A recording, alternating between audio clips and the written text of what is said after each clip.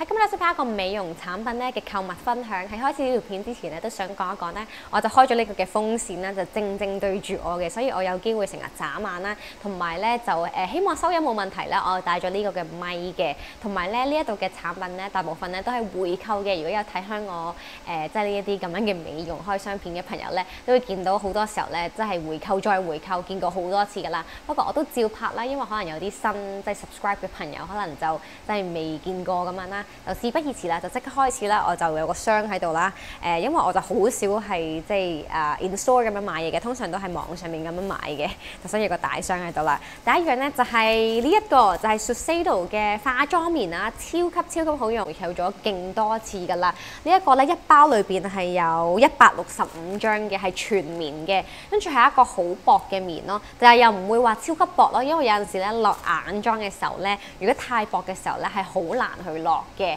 同埋咧可能有陣時淨係搽咗防曬就用嗰啲化妝水去落嘅時候咧，如果太薄嘅時候咧都係即係比較難落嘅，所以呢一個嘅厚度咧，我覺得係非常之適中啦，同埋又唔會話太厚啦，就會吸咗好多嘅即係眼唇卸妝液啊或者嗰啲嘅落妝水嘅，所以呢一個非常之推介啦。其實我就有好多包喺度嘅，呢度1包啦、2包、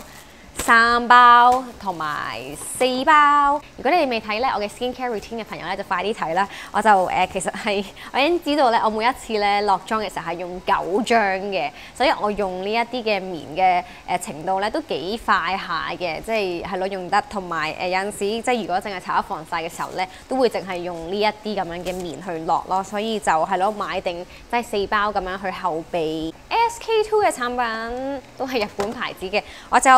個蓋開咗添，就係呢一兩支嘅一樣嘅，就係神仙水啦。我買咗2支啦，點解咧？開咗就用呢一個啦。同一款嚟嘅，一模一樣嘅，就係佢哋呢個最大嘅 size 咧，就係330嘅 ml 嘅 size 嘅，係佢哋嘅神仙水最大嘅啦，係一個噴頭嘅設計啦。因為咧就呢啲係每日都用㗎啦，所以我覺得即係買大 size 會比較抵啲啦。同埋點解我會買2支咧？係因為咧起初我就係網上面嗰度買啦，跟住即係有嗰啲折扣啊，可能唔知買滿幾多錢就扣幾多錢啦，類似嗰啲咁樣啦。跟住就入貨買咗1支，因為1支可以用好耐咯，超過1年咯。之後咧就去 Costco 喎，點知佢哋都有咯，因為 Costco 有陣時咧，佢哋唔係成日都長期都有貨嘅，可能間唔中間唔時先會有咯。咁啱嗰陣時都有咯，跟住我又唔想話 return online 嗰個 order， 跟住 Costco 嘅價錢非常之抵咯，係仲平過我用嗰啲 discount 嗰啲咯，即係我之前買第一支嘅時候，所以就係咯就買咗佢哋啦。因為始終即係呢一啲都日日用嗰啲咁樣啦，所以即係買定 backup 都冇問題。呢個神仙水咧，我就係當佢好似 toner 咁樣用啦。就洗完面之後咧，就係我就唔用呢啲嘅棉花嘅，因為我就即係覺得好似即係會嘥咗，因為呢一個嘅神仙水都比較貴啦。通常我就咧噴2下啦，跟住就會即係搽落塊面度啦，即係噴喺手嗰度，即係好快咁樣咯，就小心會漏咯。跟住就係啦，拍喺塊面嗰度嘅，同埋條頸。眼唇卸妝液啦，頭先講咗化妝棉啦，跟住就係啦，唔好意思有啲 order 亂咗啊，因為我都係求其咁樣擺晒個盒嗰度，跟住就隨機咁樣去講下啦，就係最大 size 嘅就係佢哋嘅 Lancome 嘅眼唇卸妝液，呢一個嘅 size 係400 ml 啦，都係嗰句啦，呢一啲都係回購再回購，成日都會用到嘅，所以就係都係買大 size 比較抵啲啦。呢一個真係用之前咧就要搖勻佢啦，因為佢係有一個油咁樣嘅，即係水油，用咗超級多年㗎啦，即係咯，同埋呢一個係非常之好啦，唔乸啊，同埋唔使驚咧，佢話係油啦，就會可能生油脂粒啊嗰啲，因為始終呢啲都係落妝嘅產品啦，之後都會用翻洗面膏咧去清潔嘅，所以嗰啲油咧係唔會停留喺隻眼或者喺塊面或者喺個唇嗰度嘅，所以就唔使擔心咯。同埋咧呢一啲咁樣嘅眼唇卸妝液咧係落得最乾淨嘅，因為有陣時可能齋水嘅時候咧，未必落到一啲即係好可能 waterproof 嘅 mascara， 可能未必落到嘅。但係呢一個咧係乜都落到，同埋唇都係咯。有陣時咧，如果搽啲好實嘅唇膏咧，即係呢一啲全部係落到。然後啦就都有3盒咯，係相同嘅。攞晒出嚟先，就係 Subtitles 嘅眼膜啦。第3盒咧就係呢一度。呢一個咧都係回購咗好多次嘅，就係非常之好用啦。就係一盒咧就好似12張係啦，12箱敷眼膜即係眼底呢個位置啦。呢一個就係幫助呢一個嘅即係眼紋㗎啦，就唔係話闊黑眼圈嘅呢一個。呢一個就係即係眼紋啊嗰啲咁樣嘅。跟住暫時即係我其實咧敷眼膜就唔係話太常敷嘅我嘅意思係即係比起面膜嘅時候咧，面膜我有好多唔同嘅款式啊嗰啲啦，但眼膜方面咧，其實我就只係呢一款咧係回購再回購咯，即係冇話發掘到另一款好用啊嗰啲。如果你哋知道有啲咩眼膜嘅推介咧，都可以喺下邊留言話俾我知嘅。同埋即係 Shiseido 呢個牌子我都好中意啦，我就係比較中意日本牌子多啲，啱我嘅皮膚多啲嘅，比起韓國。SK2 啦，係咪淨係買咗一盒咧？哦，唔係，係買咗2盒，係啦，我印象中唔會淨係買咗一盒。跟住就係、哎呀個盒膜即係甩咗出嚟添，就係、是、呢個嘅 SK2 嘅神仙水嘅面膜啦，亦都係回購咗無數咁多次㗎啦。跟住就係、開俾你睇下先，哎呀〜呢一個 SK2 嘅面膜咧就比較貴啲嘅，所以我就唔係話成日敷嘅，即係可能有啲咩即係可能要拍片啊，拍片之前咧就會敷嘅。我嘅意思係可能發片嘅前一日敷咁樣啦。有啲咩重要日子啊，去啲咩活動咧，都係嗰一晚之前咧就敷。就係一包咁樣啦，裏邊有好多精華嘅，同埋佢嘅面膜紙咧都比較厚身啦，真係即係真材實料嗰啲咁樣嘅。同埋咧佢係即係都係用翻佢哋呢一個嘅toner， 即係呢個神仙水咧嘅液體嚟嘅，所以同埋厚身啲咯，感覺呢一個嘅面膜嗰啲液體，但係佢哋都係即係呢一個嘅facial treatment essence， 即係都係同一個即係系列，都有其他面膜推介嘅，即係可能心田藥妝啊，即係其他 sexy look 啊嗰啲嘅，嗰啲就可以日日敷咯。但係呢一款咧就可能最多一個禮拜敷2次啦，真係有啲大日子買咗好多重複，就係呢4支啦。我呢一個就已經開咗嚟用㗎啦，喺樓下，跟住我都擺咗個盒喺度，因為即係我驚我即係呢啲係之後補購咁樣嘅。我記得係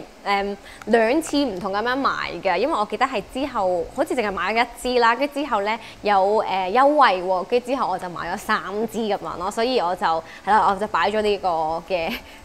一個盒喺度啦，跟住同一樣嘢嚟嘅，就係呢一個嘅 SkinCeuticals 嘅 B5 Gel 啦，呢一個咧真係非常之好用啦，晚都會用嘅，係啦呢啲產品，所以就係咁買勁多，好水㗎啦，係一個 B5 Gel 嚟嘅，因為就記住咧，想有好好嘅皮膚咧，就要記住咧係水又平衡咯，就唔可以話搽晒好多 cream 啊，都要 balance 翻嘅，即係呢啲咁樣嘅 B5 Gel 咯。跟住呢一個嘅牌子都好出名啦，喺美國呢一度，同埋市面上都有其他牌子類似呢啲咁樣。其實 B5 Gel 唔一定要用呢個牌子嘅，但係喺美國呢度就容易買到呢個牌子，所以我就 keep 住咁樣去回購咯，同埋都係咯，即係呢一個牌子咧就真係比較貴嘅，所以我都係等佢哋有折扣啊嘅時候咧先會買嘅。我記得我係喺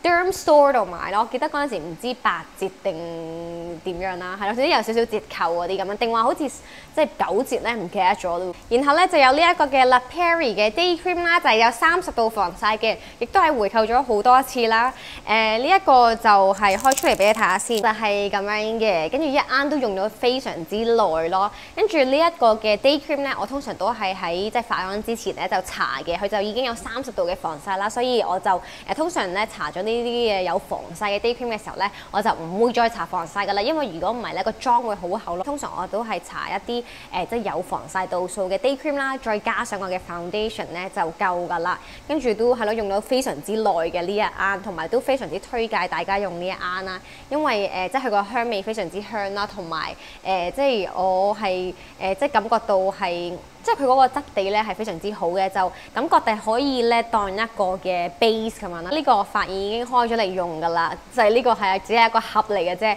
就係呢個嘅 Shiseido 嘅 Eye Cream 啦，亦都係回購咗好多次嘅。好多朋友都問點解你冇黑眼圈嘅？即係有陣時落咗妝之後啦，就係因為我用咗呢個嘅 Eye Cream 啦，再加上睡眠啦，當然，但係咧 Eye Cream 咧其實都有少少幫助嘅，就非常之推介呢個 Shiseido 嘅 White Lucent 呢一個嘅 Eye Cream 啦。呢一個嘅 Eye Cream 咧係有美白嘅成分嘅，因為係佢哋嘅 Shiseido 嘅美白嘅啦。eye cream 咧係一啲都唔乾嘅，因為好多時候美白嘅產品咧都會非常之乾啦。呢個係完全唔會嘅，同埋咧都記住咧，你哋搽 eye cream 嘅時候咧係向眼頭方向打圈咯，咁樣咧嘅黑眼圈咧先唔會擴散。講下呢啲嘅細細粒嘅嘢，呢個應該係贈品嚟嘅，就係 Lancome 㗎啦，呢一個就應該係頭先買眼唇卸妝液嘅時候咧送嘅。就有呢一個細細支嘅 cream 嗰啲咁樣啦，就係咯，唔詳細講啦。呢啲咁樣嘅 sample， 然後就有呢一支 Dior 嘅 lip glow 啦。呢個係我非常之中意用嘅一個嘅唇色嚟嘅，就係呢一個咁樣嘅，係比較自然啲㗎啦。就係呢個淺粉紅色嘅，呢個嘅顏色就係叫做 pink 粉紅色啦。等我可能再開大啲出嚟先。呢支就係。係啦，全身，因為我而家仲用緊一支嘅，即係呢個係回購咗好多次，同埋我而家都用緊啦。我唔知有冇甩到，因為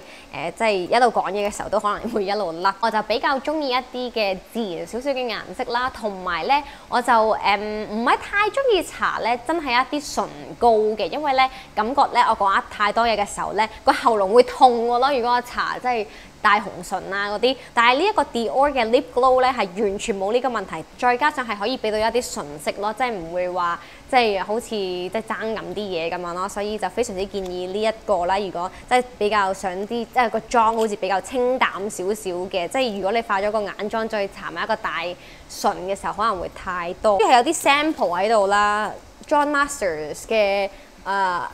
Argan Oil 嘅 sample 係咯，其實我都未講咗 Master 係咯，有個細細嘅，可能真係用嚟搽係咪用嚟搽頭髮定搽面嘅咧？因為 John Master 佢哋都有出呢一個嘅面部產品，係再研究下啦。不過係啦，講起 John Master 咧，就講埋呢一個嘅洗頭水，我哋其實咧就有3支嘅，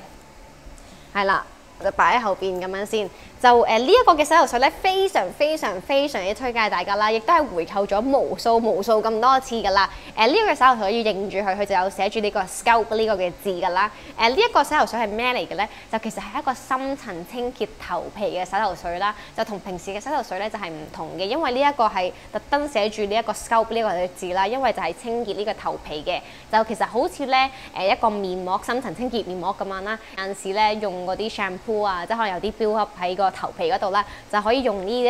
類型嘅洗頭水啦去清一清潔，同埋佢有少少即係薄荷味咁樣嘅即係嘅感覺啦，所以你會洗完頭之後咧會感覺到個頭皮咧係有少少即係薄荷嘅感覺咧係好舒服嘅。就建議翻呢個就唔適合咧係日日用嘅，因為始終都係一個深層清潔嘅洗頭水啦，就建議翻可能最多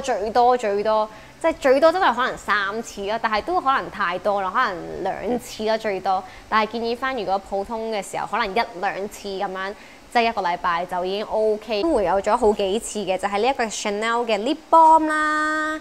呢一個就係好靚啊！佢哋嘅包裝，呢一個 lip balm 咧就其實非常之貴嘅，但係咧我就不斷咁樣回購咯，唔知點解，因為佢又唔係話特別好用，但係又唔係話唔好用，因為平時咧我如果之前咧未買呢一個之前咧，我就係用開即係凡士林嘅，但係後尾咧有陣時即係用得多凡士林咧，可能唔知點解咧，即係都聽講好多話凡士林嗰啲係咩石油產品啊，即係對即係可能食落去個身體唔係咁好嗰啲啦。用咗呢一個 Chanel 嘅 lip balm 之後咧，就發現都幾好用喎，即係都 OK 喎，就唔會話有陣時咧用一啲嘅潤唇膏咧，會覺得可能太潤得滯咧，反而咧嗰個嘅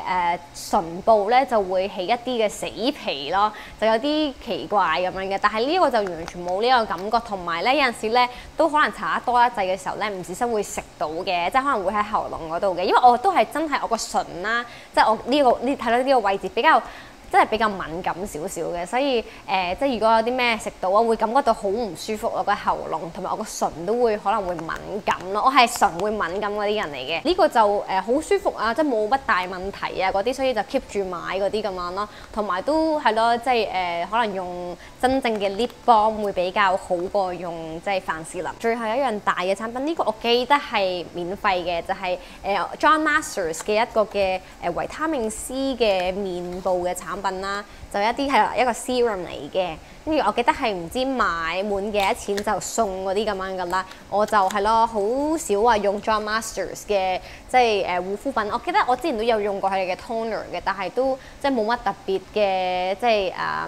嘅 comment 嗰啲咁樣咯，就係啦，再試下先。跟住最後啦，都係一啲細細嘅 sample 仔，都唔係太講啦，即係呢啲咁樣細細啦，同埋呢一支嘅 Skin Sutical 嘅，即頭先我咪買咗4支咁樣嘅。咁我呢條片咧就完成啦，希望你中意啦，同埋唔好意思，我感覺好似呢條片咧講得比較急少少咁樣咯。跟住如果有啲咩產品咧你哋都用過嘅話，喺呢條片裏邊咧都可以喺下邊留言話俾我知，睇下你哋嘅感覺。即係可能嘅 review 咧，係咪都係同我一樣嗰啲咁樣啦？咁如果中意呢條片嘅話咧，就記住 like 呢個嘅 video，subscribe 到我嘅 channel，follow 我嘅 Instagram、Snapchat、Facebook、微博、小紅書。咁好啦，拜拜。